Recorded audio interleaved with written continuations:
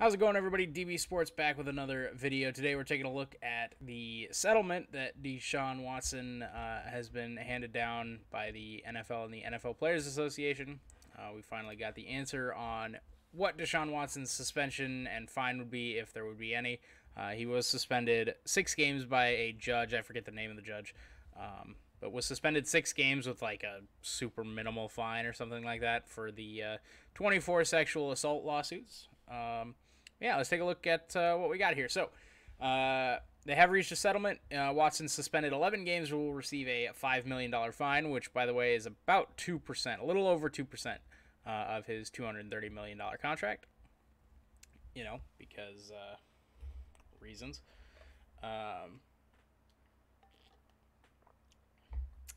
He will return week 13 versus the Texans because they have a bye week in that 11-game span.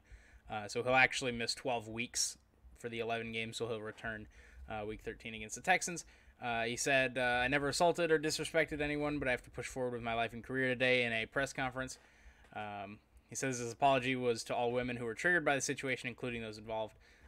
Jimmy Haslam, the Browns owner, also took to the podium today.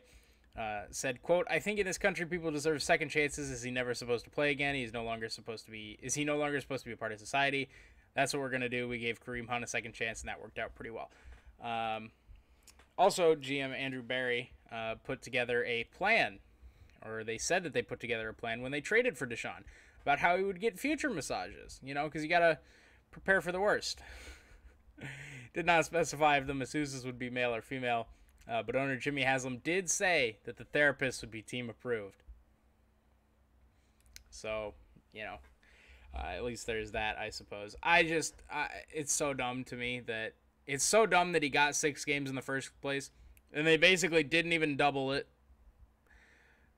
to 12. I mean, they doubled it to 12 weeks, but not 12 games. The fact that he's going to be able to play it all this year is absolutely baffling to me. You're innocent until proven guilty. But, man, I can't imagine myself going into my profession and having at least 24 women claim that I sexually assaulted them and see me getting a $230 million contract with whatever company, and then only getting suspended for like half of my year for that job. Yeah, I don't know. It's just crazy. I don't know what else to think. I just think it's really dumb that he's only getting basically 11 games. Here you can read the statement. You can go ahead and pause the video. I'm not gonna dwell on this any longer. Yeah, I don't know. Let me know what you guys think down below. Should Deshaun Watson have gotten more than 11 games? I certainly think it should have been a year minimum. And a lot more than a $5 million fine. But let me know what you guys think down below.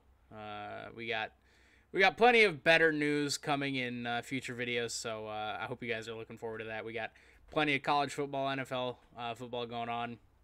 Starting this weekend, we got Friday and Saturday night streams planned, so I hope you guys are looking forward to that. And yeah, let me know in the comments below what you think. If you're new to the channel, click that subscribe button. If you like the video, click the like button down below. And I will see you guys next time. Peace out.